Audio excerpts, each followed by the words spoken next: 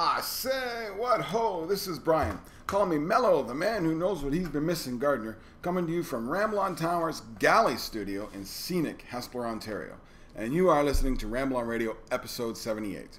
Ramble on Radio is the only dedicated Led Zeppelin podcast on this or any other known internets. Be sure to go to rambleonradio.com for all your Led Zeppelin news, reviews, any links I might mention during the show, etc. You can subscribe to Ramble on Radio through iTunes.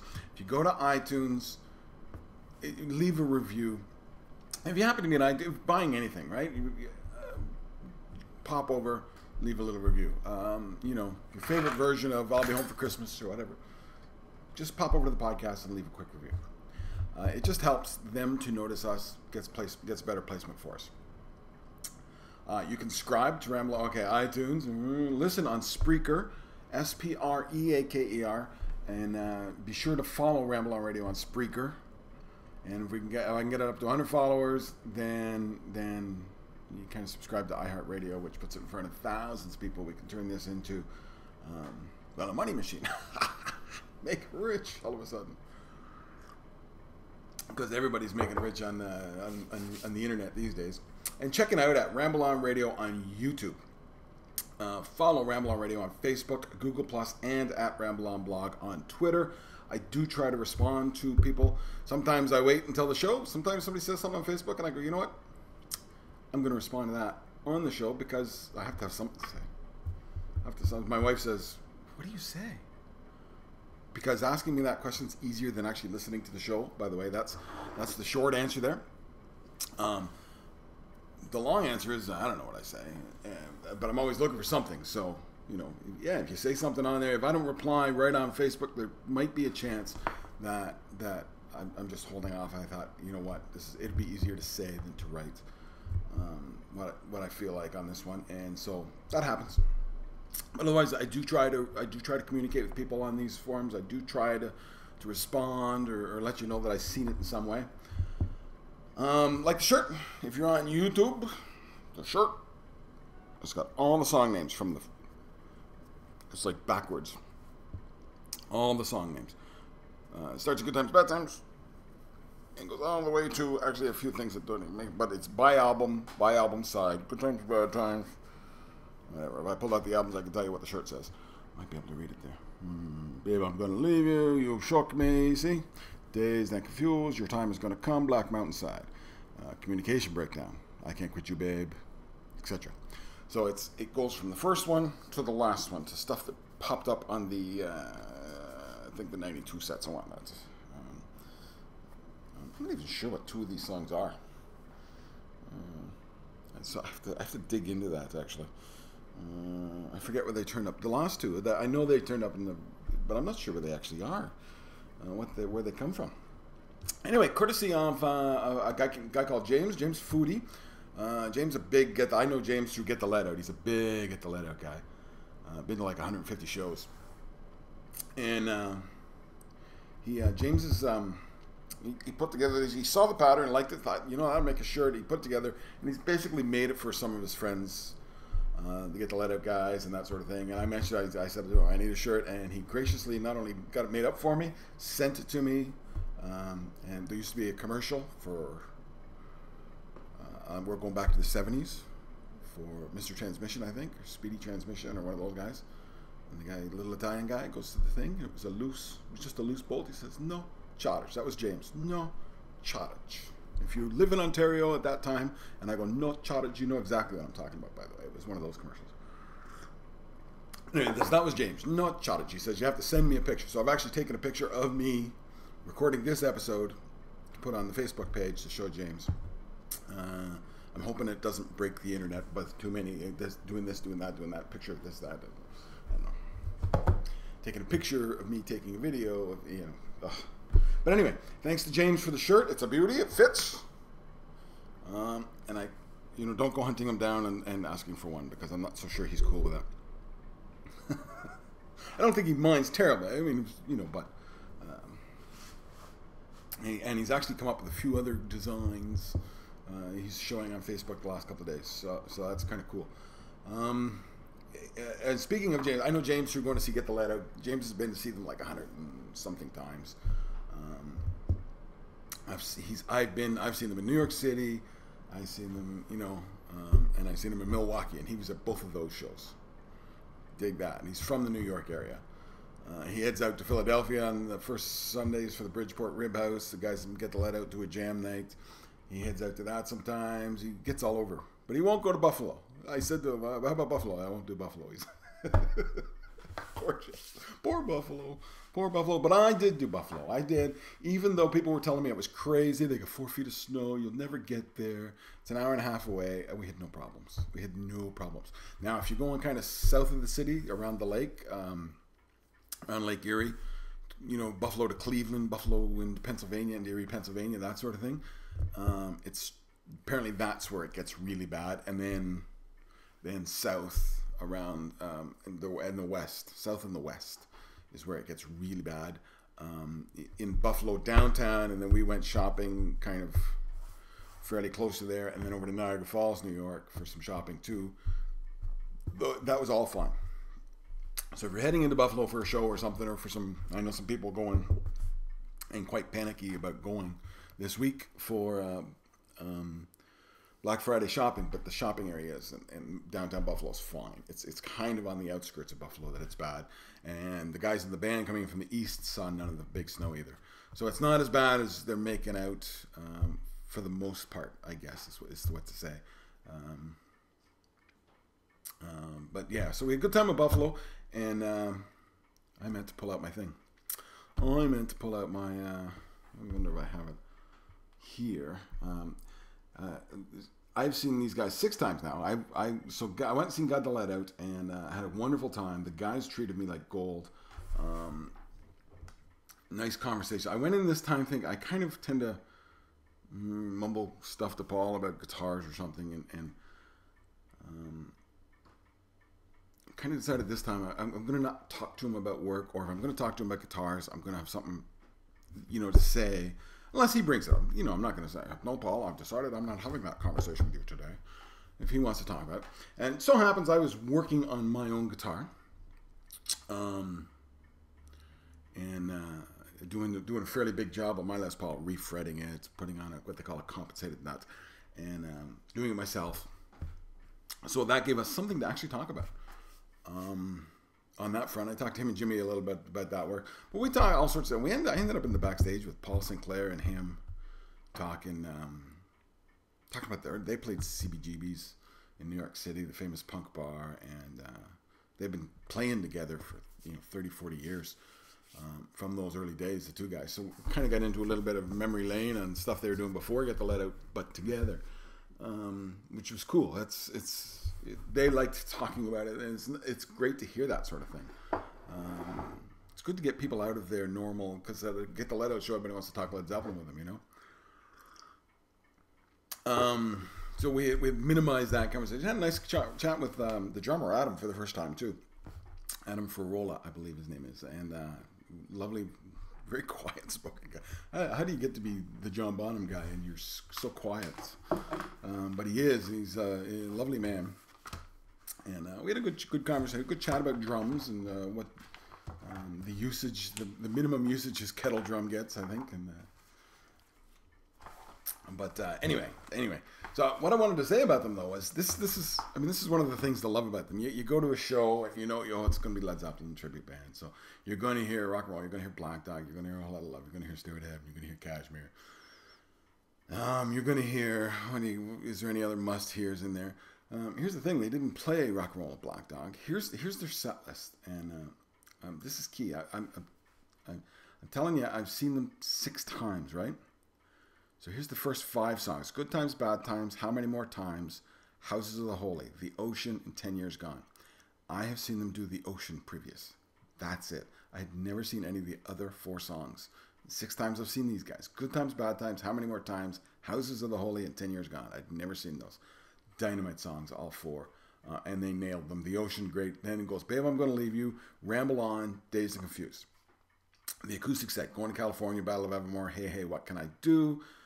And then intermission. After intermission, here's another one I never heard them play before. Achilles' Last Stand. Can you just imagine going to a bar, going to a club, and some band's playing Achilles' Last Stand. And then they're not some band, I get that, but geez, and they nailed it. They nailed it. Although Paul assured me he had a flub at the intro of the solo. Maybe I shouldn't say that, but I didn't pick it up, and I thought he actually does. I was sitting going, oh Jesus, he's getting that solo just so, because it's one of the better Page solos, I think. Matter of fact, I consider, in terms of pure rocking it out, Good Times Bad Times is one of the great Page solos. Achilles' Last Stand is one of the astounding solos he does, and Fool in the Rain, and they did Fool in the Rain later as well. So it goes Achilles' Last Second Set, Achilles' Last Stand, Thank You, Moby Dick, Fool in the Rain, Hot Song for Nowhere, and Kashmir. Encore, Misty Mountain Hop, Stairway to Heaven, Whole Lot of Love. So every time I've seen them, they've done Whole Lot of Love, Stairway to Heaven, Kashmir, and Dazed and Confused. I think they throw Ramble on in most times too. But to hear them do something like Achilles' Last Stand was just, and like I say, Fool in the Rain, and Paul does all three of the solos, Good Times, Bad Times, Achilles' Last Stand, Fool in the Rain, and nailed all three of them. And it was just an astounding, really good night. And I want to thank the guys for having me down, setting me up with tickets, entertaining me, as it were, after the show. I had a lovely day, and it was great to see them all. A good bunch of guys, not just great musicians, not just a great band, not just great musicians, but actually a good bunch of guys. So anyway, if you get a chance to see, get the Let Out. And how's this for a Facebook topic? Who is your favorite? Because I don't get to see them all. And there's guys out west, and there's guys down south, and there's guys up here in Canada, and there's one in Canada called Coda, who I've stumbled around my town a bit, and I've never managed to see. I follow them on Facebook, and I pick up after her. This is us in Kitchener last weekend, and you go, well, if you'd put in the Facebook page last weekend that you were playing in Kitchener this week, I might have gone. But anyway, that's there's lots of them, and there's some very good ones. And Get the Let Out is the very best of them. And don't believe me, they played the Red Rocks Amphitheater this summer. Yes, the same Red Rocks Amphitheater that U2 played, for instance. And it's actually been recorded, and it's going to be on PBS sometime next year. And they're also going to release a CD of the show, is what I'm told. Lots of rights issues with that sort of CD, but nothing that should be insurmountable as long as you appropriately credit the music. So, yeah, God bless. They're a good bunch of guys, and they're great musicians. And I'd love to hear which ones you like. It's the bands to keep an eye open for, Where am I at? Okay. So the intro for you guys on YouTube, or not on YouTube, actually. And I have not edited it down yet, so I don't know exactly what he says. But it's Jimmy Page on Ellen. He was on Ellen earlier this last week. He did it when he was in LA 2 weeks ago, and I think I mentioned it last week, but it hadn't aired yet. It aired, I think, last Friday. Speaking of being Friday, happy Thanksgiving. This is Thanksgiving Day down in the States to you guys. Happy Thanksgiving. I hope you have a good one, good feast, and good football, and put on some Zeppelin to finish off the night. It should be a good night. But anyway, happy Thanksgiving down there, guys.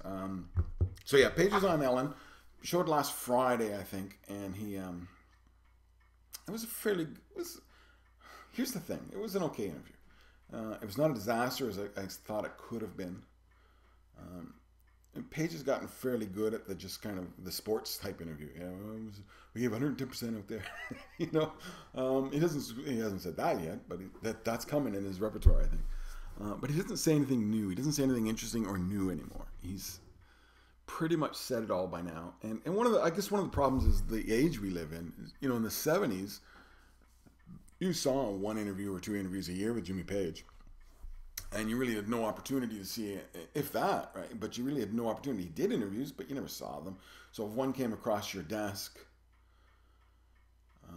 it was all new, and it was exciting, it was interesting, and you had no real way of knowing what he said in other interviews, and you had no real way of getting access to those interviews unless you wanted to go to the library and start hunting them down.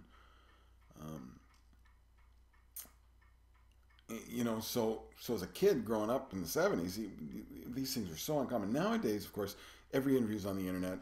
Almost immediately after it broadcasts or airs or is printed, it's on the internet. You're on the news groups talking about it.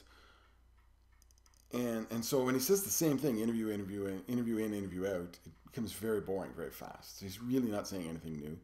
And he probably didn't say anything new in the 70s, on this interview to that interview.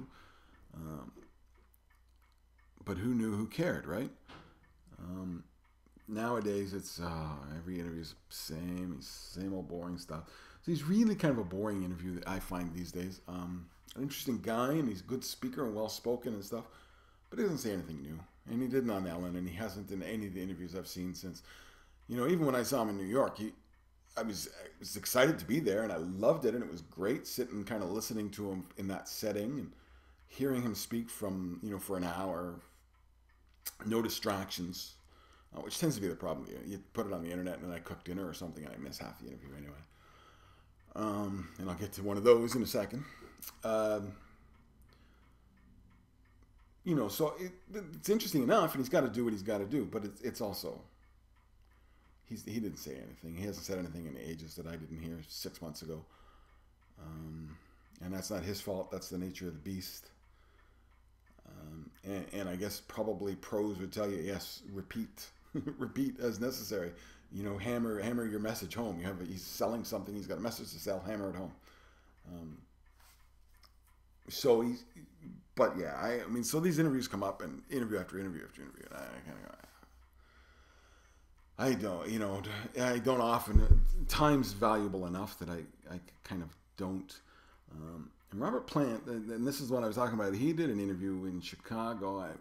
I forget who it was for. A couple of guys, it was in a studio, and a couple of guys sat behind their microphones. He sat behind his microphone. And they talked it was an hour and 20 minutes. No, I don't think it was quite that long. But I got about 25 minutes to it before I ran out of time. And again, I was cooking dinner. I was making stuff happen as I was doing it. But I find with Plant, he's almost the opposite. He says all sorts of stuff, but really says nothing. You know what he reminds me of? He reminds me of me when I've been drinking and somebody wants to let me go. I could talk, and they ask him, and I think interviewers have picked it up. They'll ask him some random kind of questions, some very open-ended questions. They ask Robert Plant very open-ended questions. You'll get 5-minute answers in which he talks about Wales and Texas and women he's loved before and the music of John Hurt and the music of some guy you've never heard of in Africa and et cetera, et cetera, et cetera. And he'll just go on and rhapsodizing and philosophizing. And at the end of it, he hasn't said anything. There's no kind of meat on the bones for a guy like me who's got a show to do. Let's put it that way. If you're looking at it from a journalistic perspective, there's no meat on the bones of what he says every once in a while. And I think it gets him in trouble. I think that's, when he says stuff that we get angry about here, I think that's what's happening. He's just kind of going, and somebody's, the only thing he said in the interview was interesting was,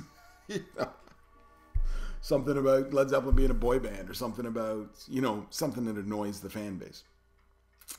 And he really doesn't necessarily even mean it, doesn't even realize what he said, I suspect. But that's, kind of the two different perspectives on their interviews, and neither of them, at the end of the day, are very interesting interviews anymore, I find, because neither of them are saying anything that's new or interesting to me.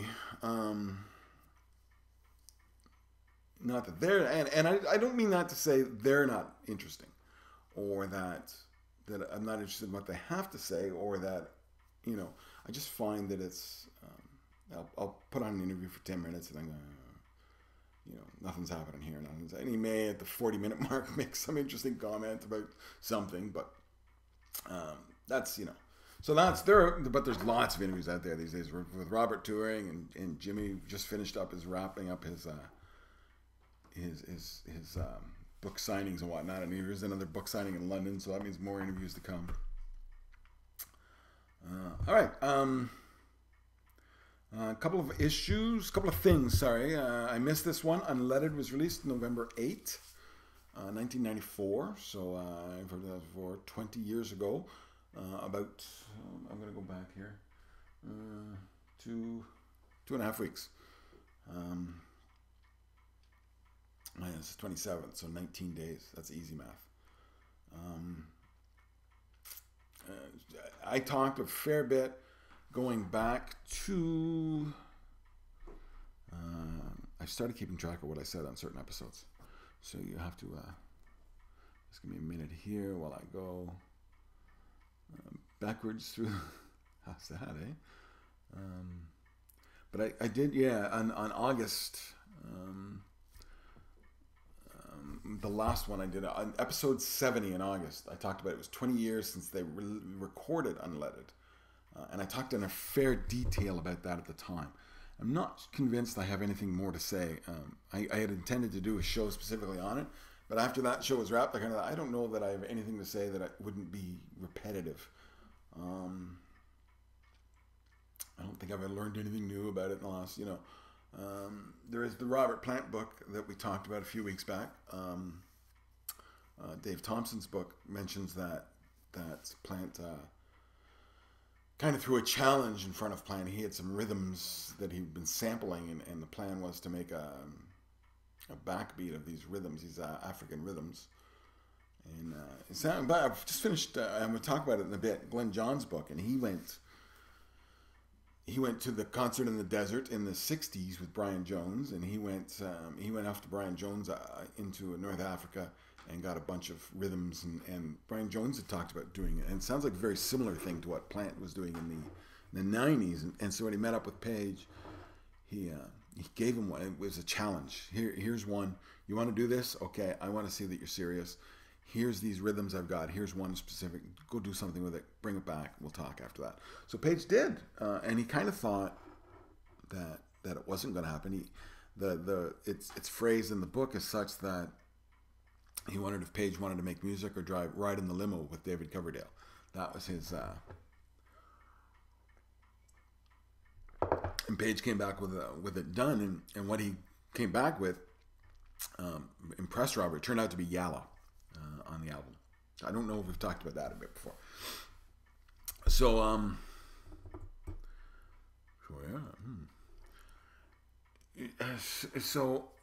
I got nothing much more to say about Unleaded though. It's a great album. I really like it. It nails, it kind of changes up, but doesn't completely alter a number of performances of Led Zeppelin songs.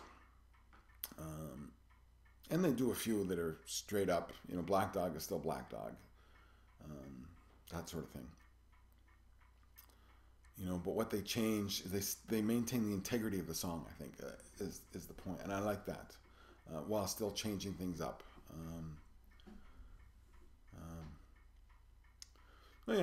That's now in November 21st, so going back a week, 1995, so we're going to 19 years ago, it's the death of Peter Grant. Suddenly, he had actually spent much of the 80s and into the early 90s in seclusion, kind of drug-fueled, cleaned up, lost a pile of weight, going into the 90s, was a proper British gentleman, and he was actually chauffeuring people. He picked up occasionally some friend at a chauffeur business or something like that. I forget how it goes. And was doing that, was chauffeuring people on weddings and stuff on weekends. People didn't know that Led Zeppelin's manager was taking them to their wedding because he'd lost so much weight one night. But it was just something for him to do to get him out of the house, and I don't think he needed the money. But he died very suddenly of a heart attack in 1995. My favorite Peter Grant story comes from his daughter. There's a book on Peter Grant, and I've meant to get it, and I think I've made a mental note to myself. This time next year, I will read it. It's one I've looked at a number of times and almost pressed the buy button. I think I will next year, so I can talk about it maybe on the 20th anniversary of his death. But my favorite Peter Grant story comes from his daughter. He talks about he used to show up at school in he had an old sports car. Well, we know the old sports car from the song Remains the Same. He used to show up in that with goggles, an old 1920s style goggles, and the riding helmet and the gloves, the driving gloves, to pick up his daughter from school. And she'd say, "Why can't you just be like the other dads?" And you could see it would be really embarrassing, wouldn't it? If you're a teenager moving into your teenage years and your dad's this out there kind of character like that. But anyway, that's and of course there's lots of Peter Grant stories, and lots of them are not nice stories like that. But that's kind of my favorite. It talks a little bit about that he really was a character.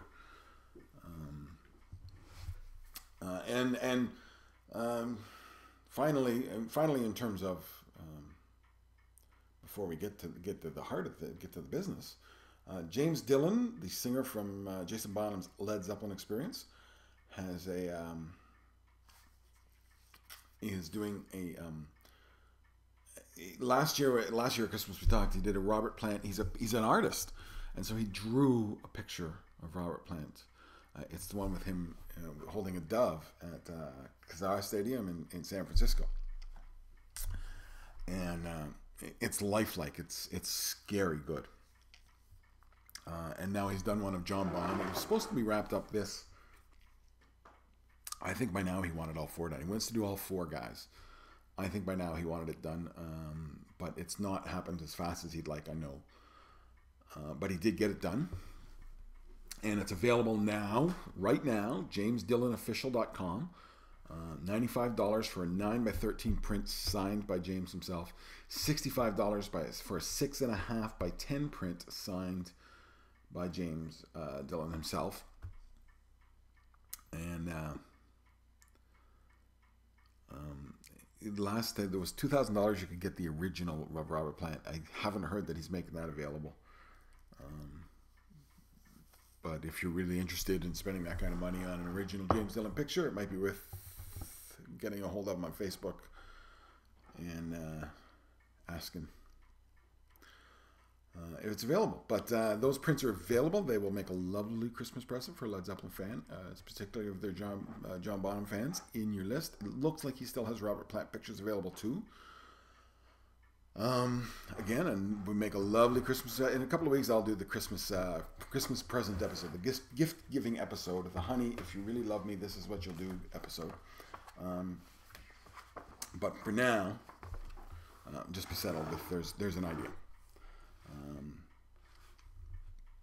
I read this week Glyn Johns' book, Sound Man. Glyn Johns, at age of 17, got a job by stroke of sheer luck. Got a job at BMI Studios, I think it was, in London. And they were the most prominent independent studio, so not BBC, not government run. And they were basically hired out in 6-hour slots for session people, and he got a job being the Johnny Everything, mop the floors and set up the mics and carry all the gear. When they did live shots, for instance, orchestras wouldn't come into the studio would go to the orchestras, and so they would spend time and time and time. And he tells the story that they would set up, they have a production room somewhere, and they would set up all the mics, and they would run them to the board. Everything would be set up, and it would all be done without the actual engineer in the room. He would show up when it was time to show up, and he would show up, turn up the volume full, and they would have a couple of monitor speakers there, and he would stick his head between the monitor speakers, and if he could hear any humming, somebody was in trouble. But that was his job: make sure it wasn't humming, make sure all the chords were run, and all the mics were working, and whatnot. And he eventually grew to fairly quickly, really, actually engineering, and especially when the rock guys came in. A lot of these old guys didn't like the music, didn't want anything to do with it. So the rock guys start coming in, and he gets the job. He accidentaled into his first job. Bottom line is, the engineer who was supposed to record, it was a weekend job, the engineer was supposed to record it, didn't show, and they basically say, well, you do it. You got it. And it actually became a hit. It went well. It sort of went well. The story goes that the producer was not happy that he got some guy who'd never engineered before, and complained and bitched to the studios. The record company basically called and complained and bitched and didn't want to have to pay for the studio time, etc., etc. And when he was called into the office, he said, I did what I could. Listen to the recording.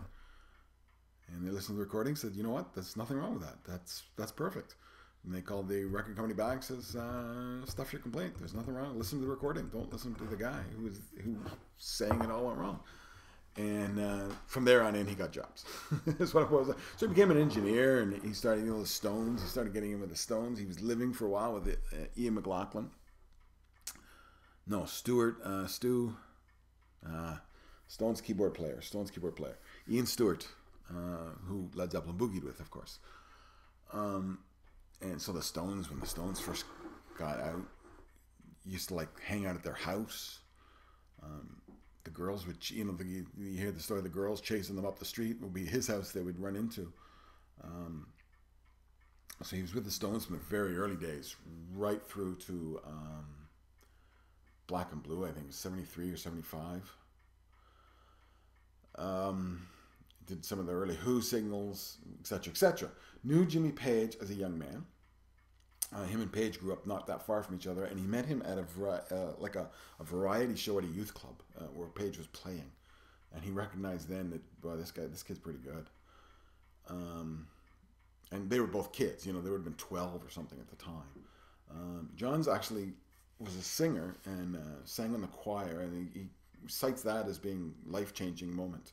Joining this church choir, because he learned to sing. He got very into music, and everything follows from that one. So he engineered Led Zeppelin 1, their first album. His brother Andy, who he got into the business, worked on 3 or 4 of their other albums. I think on 3, 4, and Houses of the Holy, maybe Into Physical Graffiti. Andy Johns was there. But Glyn Johns did the first album, and he takes very little credit. He basically says, I just sat back and stayed out of the way. Pushed the buttons and stayed out of the way. Because these guys knew what they wanted, and Page and Jones were studio veterans. But he does... I haven't even got to the topic yet. 30 minutes. I thought this was going to be a fast one. Amazing, isn't it? I'm going to have to wrap up very shortly, actually. So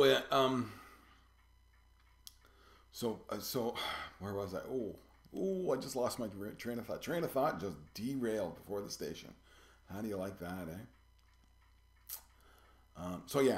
He didn't have much, but he does talk about developing what he calls a stereo drum technique, and he developed it on those Led Zeppelin 1 sessions with John Bonham. And it basically amounts to, you're trying to put 4 mics, and you run them into one channel. And what he accidentally discovered with the Zeppelin sessions was he could have one of the mics kind of points towards the snare. He could run that. He had to change the mic setup just a little bit, but he could run that into a separate channel, separate the channels, and then when you bring them back together in the mixing, you bring them not all the way back together. And what would happen is that one mic would pick up the ambience of the rest of the drum set. So you really got a stereo effect in the drums with the entire drum set. So he talks a bit about that. But other than that, his bit on Led Zeppelin's maybe 5 pages long. On the first album, he talks, and every once in a while he runs into Jimmy Page or something, but not very often. He was involved with the Arms tour. He did the recordings and whatnot for the Arms tour, so he saw it, but he doesn't really mention Page in that.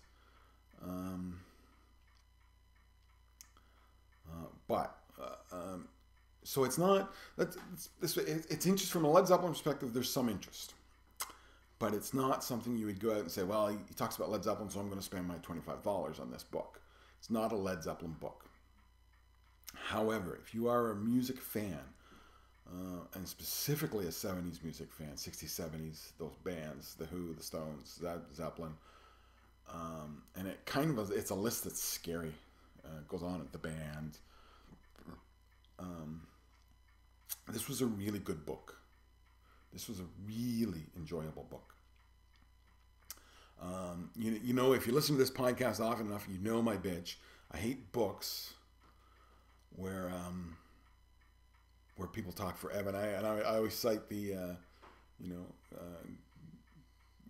going with Grandpa Gus across the river to get fish and chip stories from poor Keith Richards' book. But that's the fact. There's too many books waste too much time talking about crap that has nothing to do. I'm here because I want to know about the music, you know, about the musician and the music, and to a degree the man. But I don't really want to know about your potty training or about, and you think I'm kidding, go read Stompin' Tom Connor's autobiography. Go get past the first 2 chapters if you can. He has a memory of from the earliest days, and he talks about potty training. He talks about his potty training. If you're looking for a book that you'll never finish, there's one. So yeah, I have no time for that stuff. He does not. There's not a single story in this book that is irrelevant to the point that he is a musician or he's an engineer. He's a music guy. So even going back into his youth, he starts it with joining the choir, which is relevant, right? And it's interesting from a musical perspective. And then he talks about on summers they would tootle off to the farm, his uncle's farm, and you're thinking, oh, here we go, all right, here's the Uncle Gus stories. But no. The relevant point was his uncle was a guitar player who loved the American folk music and used to sit at night singing to them. So it's 3 or 4 pages of the farm, and this point of the story was he got introduced at a very young age to this music that most kids in England at the time weren't hearing, and so on and so forth. I couldn't think of one example of a story that was not relevant musically. So that was so for that I really enjoy it, and he gets into the meat of the story fairly quickly. It's interesting to talk about being in the studio even before he's doing anything other than writing. Is interesting.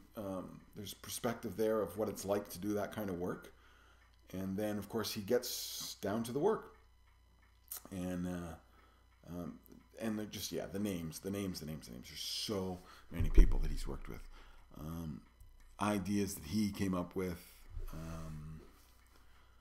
Stuff you've never heard of, country people, rock people, and he has real neat opinions on new music and what's going on in recording. And it's not music so much, it's recording techniques, and he has no time for it. He likes the band in the studio together, and he thinks actually music's been ruined by studio technology, not by the musicians, not by the record, but by studio technology, and the use thereof has ruined modern music. He really kind of dropped out of the music business. You get to about the mid '80s, and his discography just about disappears. There's an album here and an album there, and it's voluntary. He just says how I do it is no longer relevant, and I don't want to be relevant in the kind of environment that is being done nowadays. Now he also indicates at the end that that's changing a bit, and then he's under the opinion that he's again kind of relevant, and he's been doing some work. But yeah, there's a long hiatus, and it's a good book, and it's a really interesting book. So that's Glyn Johns, Soundman, I believe it's called. Soundman by Glyn Johns. Glyn, by the way, if you're looking. Has relevant Led Zeppelin content, but not anywhere near enough to go out and buy a book on.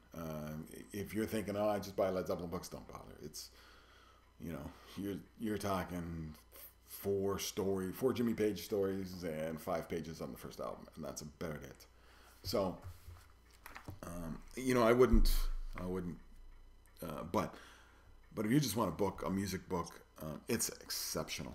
And I would recommend it highly. And again, another Christmas list book. Speaking of the Christmas list, I was going to also review this tonight. Tight But Loose, number 38. And I think I showed it last week. He does an interview with Jimmy. It's a 50,000 worder. And he does a number of but I'm not going to get into it because I actually got to wrap up and get ready to go to work. So there you go. Tight But Loose, number 38. Look, you're looking for a Christmas gift for somebody? Go to tblweb.com, go to Tight But Loose, Google Tight But Loose, it'll come up. It's I think it's tblweb.com. Yeah, nice putting it on there. Yep. tightbutloose.co.uk. How's that? tightbutloose.co.uk. If you're on YouTube, it's right at the bottom there. You can see it. Okay. It gets it numbered. By the way, it comes with this amazing picture. I love this picture. If you're on YouTube, you see it. If you're not, look, get closer to your pod device. Look hard. Maybe you see it. That's Jimmy Page handing his guitar off in Frankfurt, Germany on June 30, 1980. And it's an excellent, and I'm telling you, that one's getting framed and put up in my office. If only I had wall space in my office for another Jimmy Page picture. We'd really be laughing. Not the office, sorry, not my office. The Dungeon Studio. It's going up in the Dungeon Studio, which doubles as an office on off recording days. So I'm going to talk about that next week. We didn't get there. I don't have time to do it justice today, but go buy it if you're looking for a gift for the Led Zeppelin fan. Go get a subscription. Go buy this one plus a subscription for next year. They'll dig on that. They really will. It's exceptional. I'll write a review in the next couple of days, and you can also read that. But I will next week. I will get at it. I promise. And so that is it. That's it, folks. Ramble on Radio, episode 78. Thank you for being here. Thank you for listening. Thank you for watching. Check rambleonradio.com for notes on this week's podcast, Led Zeppelin news, reviews, link to TBL Mag, and any links mentioned in today's podcast. Follow Ramble on Radio on Facebook, on Google+, and at Ramble on Blog on Twitter. Talk to me, folks. Tell me who your favorite Led Zeppelin tribute band is, by the way. You can subscribe to Ramble on Radio through iTunes. And if you do, leave a review. You can listen on Spreaker. Be sure to follow Ramble on Radio on Spreaker. And check it out at Ramble on Radio on YouTube. Thanks for listening to Ramble on Radio, episode 78. Keep it coolin', babies.